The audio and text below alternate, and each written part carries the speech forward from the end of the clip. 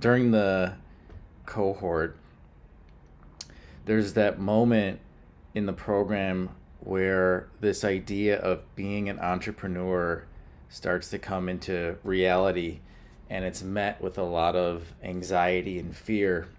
This idea or vision is no longer just a thought, and you've been actively taking steps to make it real.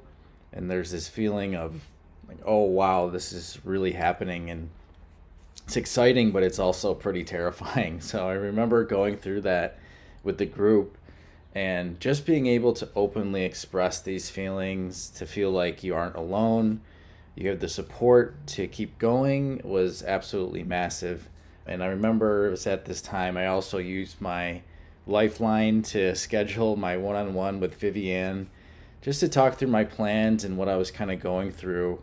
And it really helped me just clarify what I needed to do in that moment based on where I was just holistically and what was going on in my personal life as well.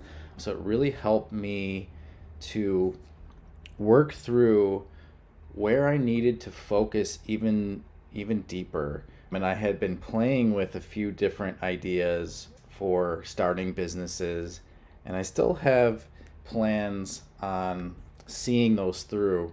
But at that very moment, it really forced me to make a decision on where I wanted to focus my energy. And I'm not sure if I would have gotten to that same point as quickly had I not gone through the program.